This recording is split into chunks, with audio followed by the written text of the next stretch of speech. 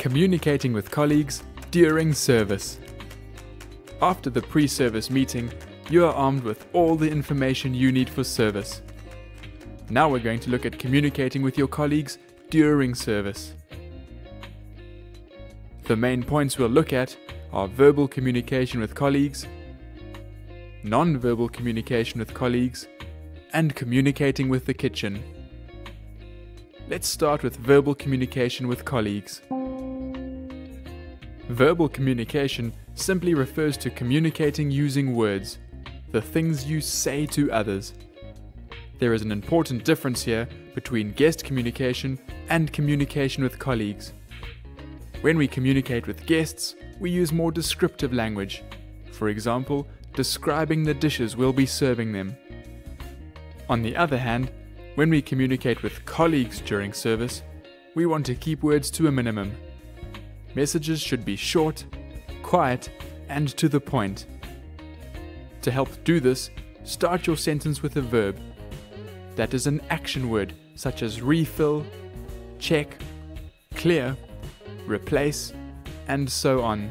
It also helps to think about what you want to say before you start speaking.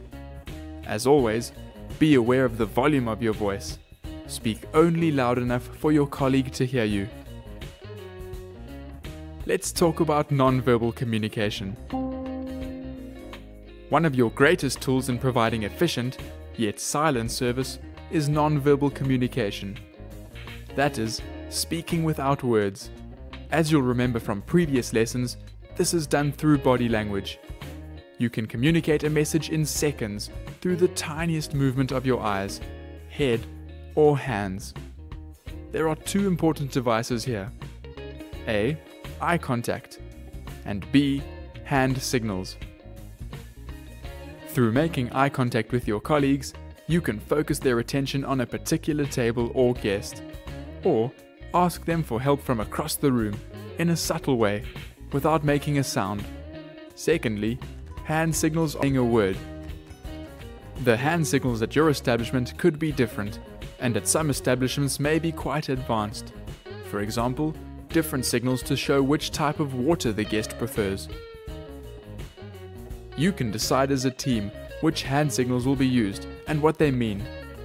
The important thing is that everyone knows them and that they are subtle.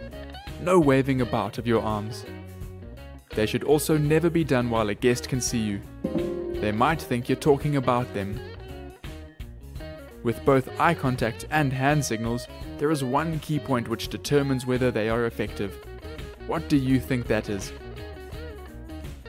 Everyone on the team needs to be on the lookout for them. You can make eye contact and hand signals until you're blue in the face, but if your colleagues aren't alert, they will have no effect. So this is another situation where teamwork can make or break successful service. Lastly, let's go through communicating with the kitchen. The pass is another pressure point where communication is vital.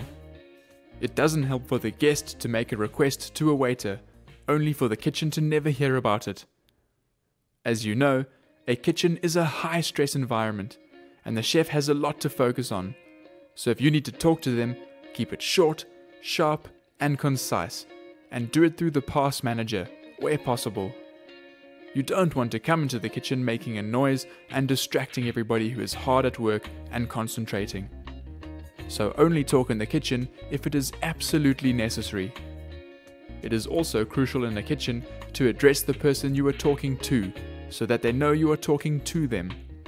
For example, Chef, table 3 sends its compliments for the delicious meal. So, the main points to remember when communicating with colleagues during service are verbal communication should be short and to the point. Non-verbal communication is your best friend when it comes to efficient service. And